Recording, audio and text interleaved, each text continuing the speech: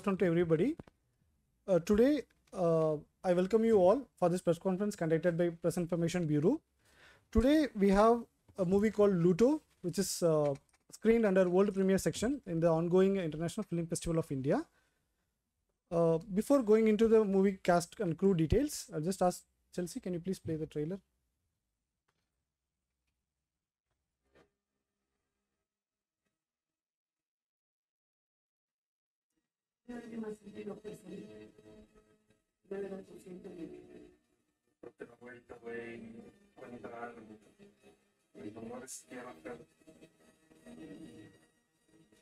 No tiene que tener en mente que la vida sigue. Estamos lo que estamos, lo que se va, pues no.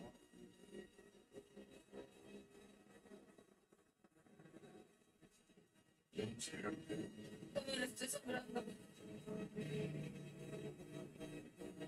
Y seguido, pero también que sobrevivir. Hay que seguir adelante.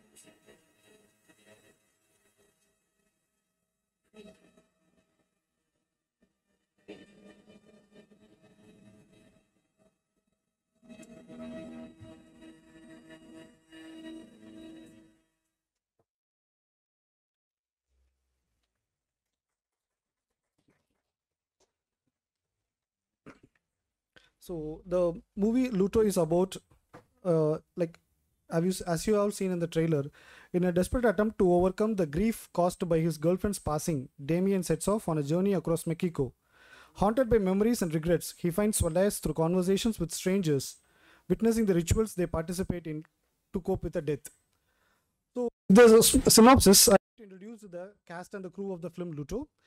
The movie is directed by Andres Arochi, and we have the producer Santiago Tron, and we have the lead actors Rodrigo Azuela and Daniela Valdez. So with this small introduction, I would like to open the floor for the questions. As I will also start taking up the first question to director Andres Arochi. So this is your debut film, and what inspired to create a film about grief?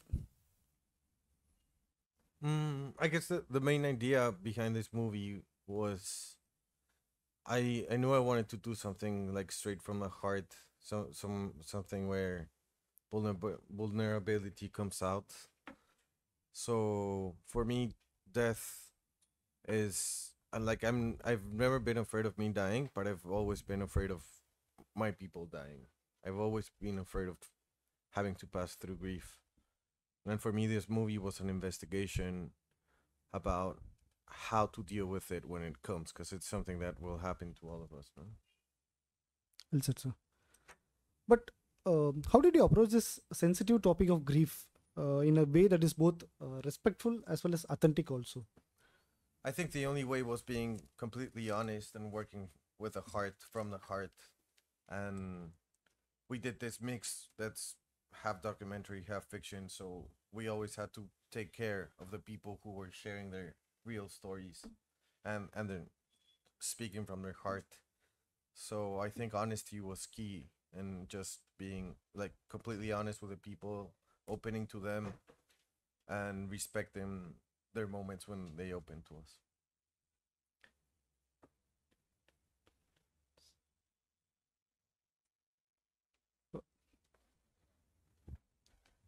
My question is to the actor Rodrigo. Yes. We saw some stunning visuals in the movie.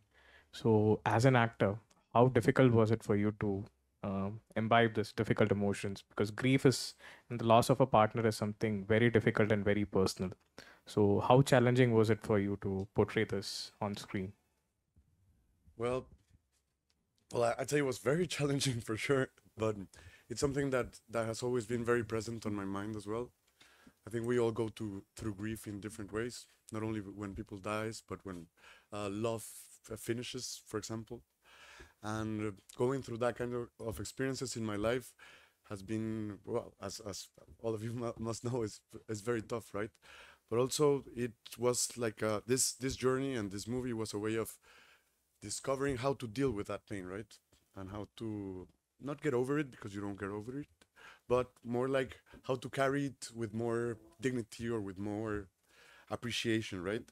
There's this saying that I heard that is grief is the price you pay for love, right? And love is absolutely worth it. And well, so that's my idea. So I don't know if that answers your question. Thank you.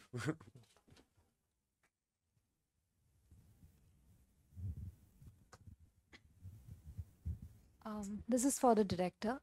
As we know that this film is dealing with grief and we all go through this emotion, but here our protagonist is going on a journey to deal with it. But in most of our cases, as the ordinary person, we are sucked into work, we're sucked into life just after it.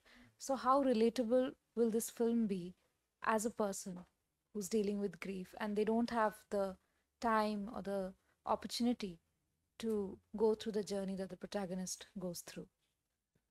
I completely agree. Like the character is very privileged, and I think we all are very privileged. Just by the only idea of being able to create art talks a lot about our privilege. But I think the movie is not only about this privileged character, but it's also about a lot of people passing through grief in Mexico. So I think, or what I tried to do was create a portrait of our country through different circumstances, different beliefs, different religions, different social classes. So I hope the unprivileged are also portrayed in this movie.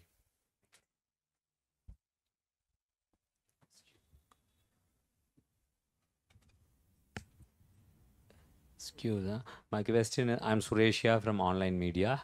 My question is for you and for you, sir. See, all like to go to heaven, but but you have to die to go to heaven, and so people try to postpone death and live long. And you told that you don't have a fear of death, but your close people dying you have. But how do you actually tell people that death is one more stage of life, a longer sleep? Is there any way you can communicate to people and make them more braver to die? I couldn't understand the last The question is, how do you communicate to people and inform them or educate them, saying death is okay, just don't fear for the death? Well, during the investigation of the movie, before we started writing or we created the concept, we were studying a psychologist who created this theoretical idea about grief and created 5 stages. And it's a doctor, I don't remember her name exactly right now, but she created the 5 steps of grief and studied all her life and was like, they called her Dr. Death. The last part of her story was her with cancer in the hospital, and she lost her mind. She had panic attacks and she lost completely. So it was this person who knew everything about death and knew all the idea, but when she was there in the bed and it was coming to her, she lost it.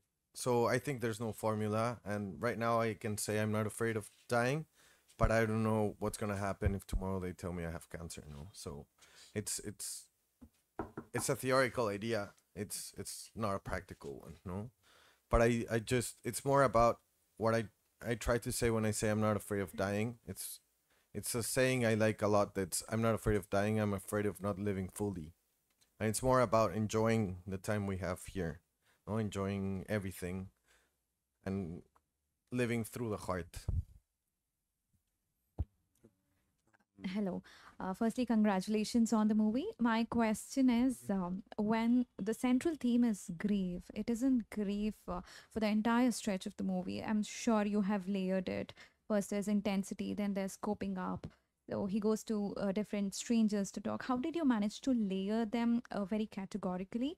And second question added to that is if it is a comedy or if it's any other genre like romance, it's easy to set up the mood and involve your entire crew to the mood so that they get onto the shoes and act.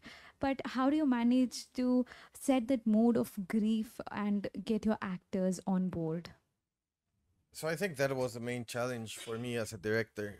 I come from a photography and cinematography background, so it was my first time really working with actors in that way or having the responsibility. I think to answer the first part of the question, I think it was a lot of improvisation, but we were also in real scenarios. So it was a lot about trying to create the best atmosphere for them to go into their feelings and to connect with their deepest part of their hearts.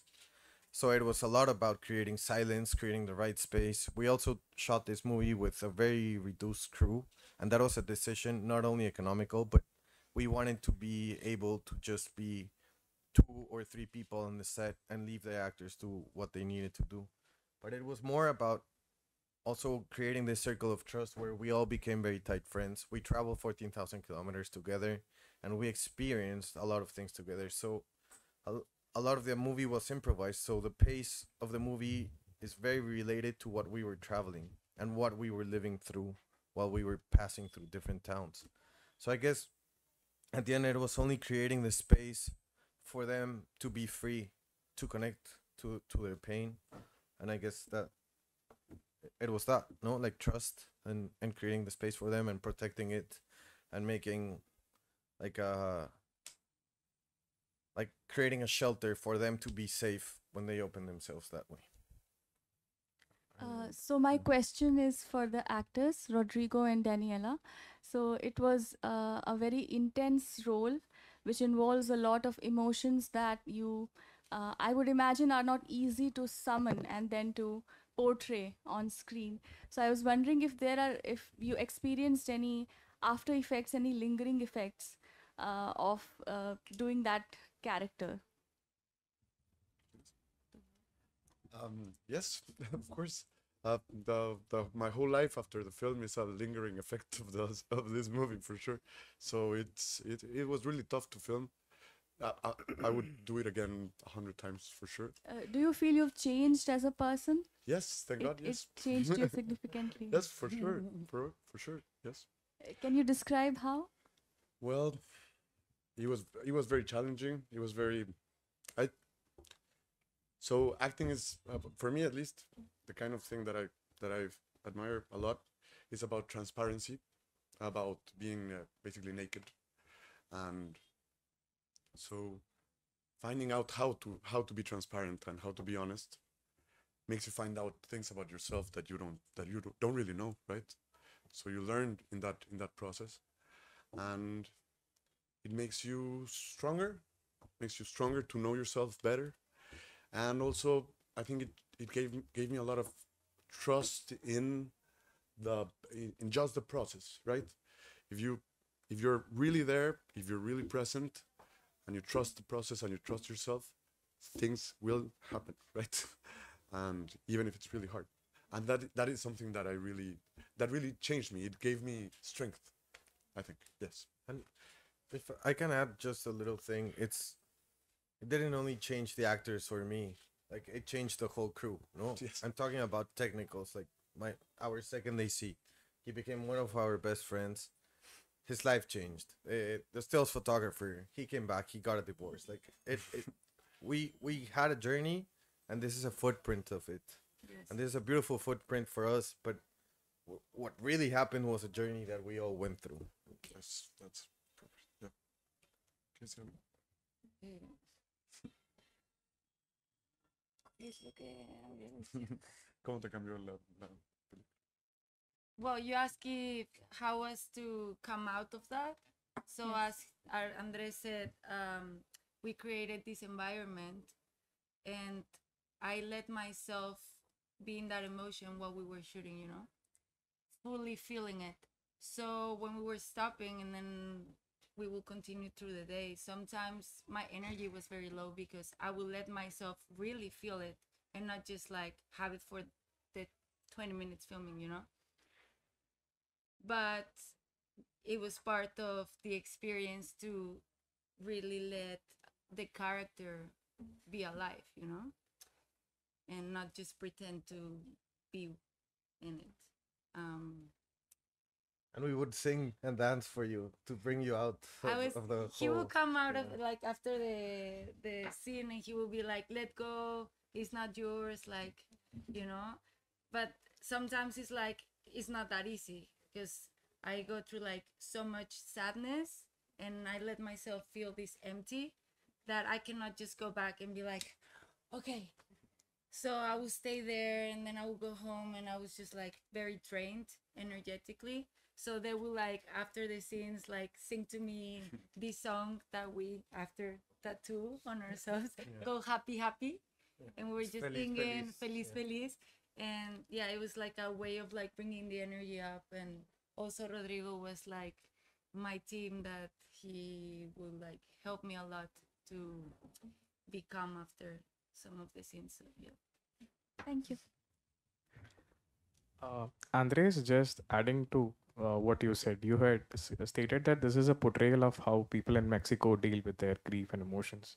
Can you tell us some interesting stories or some narratives that you found while exploring this theme? Or are there any interesting practices of how people deal with grief?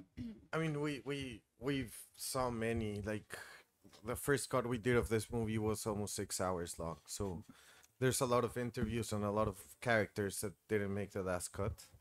I still think it's a long movie, and we maybe should have cut more, but I couldn't. I didn't have the heart to do it, and like it was just all these crazy experiences we had, and very deep and personal. No, like I think India and Mexico are very similar in the way people open their hearts to strangers, no, and how they stop being strangers very fast, no, and I think it was just beautiful traveling 14,000 kilometers and meeting all these amazing people all the time. But I think the only formula that we found was something that everyone repeated, that it was important to do rituals. And it doesn't matter what kind of rituals, what kind of religion, anything. If it's turning on a candle, if it's visiting his hometown, if it's just praying or cooking his favorite food, any kind of ritual. And everyone repeated that. Just do as many rituals as you can. And I think that was the beauty of it. Just seeing how people light candles, or how people just went and talked to a brother they haven't talked in 20 years. Like everyone, certain, like in the heart, everyone knows what they have to do, but sometimes you have to confront your fears to do that. And I think that that's a power of grief, no? Like dealing with everything that you left like untied, no? But yeah, I don't know a specific story. I mean, it was beautiful. Like I guess one of my favorite stories is there's a scene where there's four siblings who their dad drowned in front of them when they were kids, and they're close friends. They're very close friends, and they're a beautiful family. They're a privileged but very smart family. They grew up in the wine country in Mexico, and they have like this intellectual but farmer life, and they're just a beautiful family. But their dad drowned, and this was something they never talked about. And when we were shooting there, they have the beautiful ranch, and we were like, can we shoot it in your beautiful ranch? For sure. And then we were talking, and it's like, oh, there's this thing here, do you want to share this? And Naso, the girl, she said like, yeah, of course, but you'll never get my brother to do this. And it's like, okay, but if I try, you're okay with it? And she said like, you'll never get him to do that. I call him, he immediately said yes. And I was like, oh, I just got your brother to do it. She said like, okay, let's do it. They didn't talk, they didn't say anything. They just brought a bottle of wine, sat down on a table, opened the bottle of wine. We had created this thing where he was gonna talk, and it was like, just let them do their thing. Let's just be a witness. Let's try and be respectful. And they have a brother that has a disease. I don't know the translation. Like a MS, I think it's called. Well, he has a disease, and he doesn't speak very well. And he wasn't gonna be a part of the scene, but we were already shooting, we were already rolling, and he just came out, and he wasn't mic'd up, and the sound guy is just like, this guy doesn't have a microphone. It's like, we are not gonna intervene in this. Let's let this happen. And and you see an older brother telling his younger siblings how their dad died and how it was, and the power of seeing that. Exactly 1 year later, she called me and she told me, like, I just went for the first time to a beach where my dad died and left some flowers there, and it's thanks to this thing that happened. And she was very thankful. And it's like, I, I don't know, it was beautiful. It's constellations, it's happening. It's magic was in front of us, and it's beautiful that they let us be a part of it and shoot it, and now we have it there for everyone. My question is to Andres and Santiago. Like you just spoke about an incident, and like adding to that, so it's a docu-fiction. Like it's not entirely a documentary. It's not entirely a fiction. So to Andres, how did you decide that you wanted to make a docu-fiction and not entirely a documentary or entirely a fiction? And to Santiago, I want to ask how what was the process of producing such a film, because it's again not entirely a documentary, and it's something that is not entirely under control, because such moments happen and such kind of processes happen in case of documentaries. So the original idea was always creating a fiction. I guess by the reality of it and by the concept, I decided I wanted to have improvisation with characters. And doing exercises, we found out that through improvisation, always the truth comes out. And when we started talking about deep emotions as grief or as pain, there was like all these beautiful stories started to come out. And that's like, there's no way we can think of this or we can create this. And then it was like, wow, like we can really do a portrait of our country through this. And we needed something that intervened everything. And if it was a documentary, I wouldn't like a voiceover to explain that, or a host. And I also needed a way to have my vision or my saying. And it was like, okay, so we can create these fictions where we can all talk through and then have the reality. And at the same time, this is a project that sort of lived by itself. Me and Gonzalo, my co-writer, we traveled to a cabin that belongs to my brother in the forest in the south of Mexico to write another movie. And we just had this idea, and we wanted to shoot this movie that it was only going to be through a POV, and it was going to be conversations with hitchhikers. And we were going to travel and pick up hitchhikers, and we would talk to them, and it was going to be all about their conversations. We kept on working. His father passed away. We discovered we wanted to talk about grief. Then the pandemic came, and we were gonna do a road trip from Mexico to Alaska, and then pandemic closed the borders, and we said, okay, let's kill the movie. This is not gonna happen. Then it was more months of pandemic, and it's like, I really want to do this movie, so we decided to stay in Mexico. And then it's like, okay, let's embrace that we're staying in Mexico, and let's do a portrait about Mexico. And it started growing, and I passed through maybe 6 producers that I work usually as a cinematographer, so I've been a part of the Mexican industry for a while now. But no one wanted, or no one fitted really there in the way I wanted to shoot. Like it was a way where I just needed a couple of friends to help me basically carrying stuff and then the technical stuff. And everything else was creating a journey, and I needed real people that could be there, that could connect with the people like that. And me and Santiago, we've worked together for a long time, but his background was more in lighting and producing events. But I needed someone I could trust, so I looked for him, and I had to convince him slowly to become a part of it until he was like way into deep. Yeah. And now he's a movie producer. He's sitting here next to me. Yeah, so just to finish a bit with the question that you made, it was like Andres said, we've been working for a long time before. I do have a different background, and I do multimedia art and light, but then whenever he had an idea to shoot something that really came from a passionate place, he'd always look for me, you know, and we would do like these side projects from aside from our regular jobs. We would always shoot these things, so it just made sense at the end that I ended up producing this. And the way that we actually did it is that we didn't have much budget to it. A lot came from our own pockets as well. It's a passion project for ourselves. So basically, what we did it was just, you know, money in the pocket, let's hit the road and let's solve it while we're there, you know. And it's a bit of guts to just go there and do it that way. And it did open like a whole new universe for me, and for me as and Andres as business partners going into the future. Right now we're starting to, you know, to create two new different movies. So it's like a journey that started in a way, and now it's taken shape, and we're gonna see what happens next. It's gonna be exciting.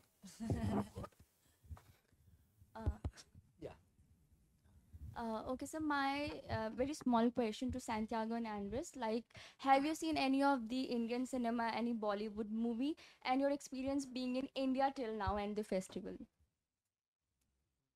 I mean, being in India is amazing. It's my second time here.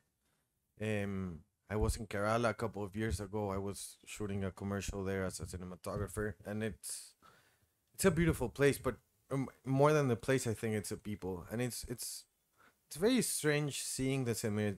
It's like being in a mirror, no? Seeing the Mexican culture reflected in the Indian culture, and it's everything. It's the food, it's the smiling, but there's slightly things that we do different.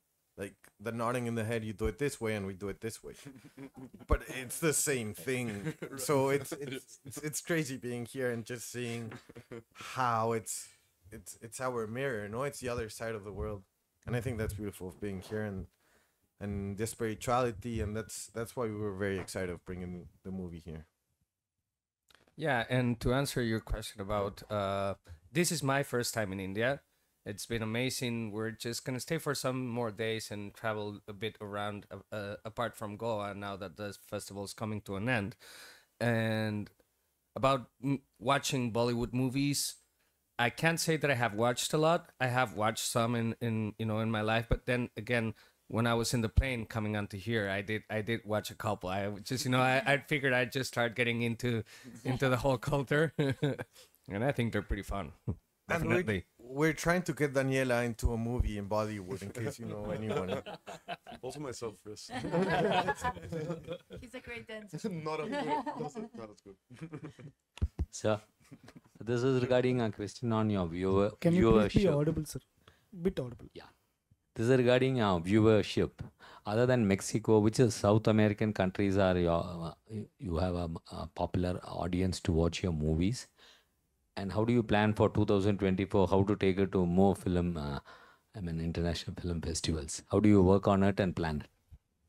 I mean, for me, it's been the worst part of the whole process has been distribution. Like, I've been a filmmaker since I'm like 13 years old, and I've been creating stuff and creating images and taking pictures.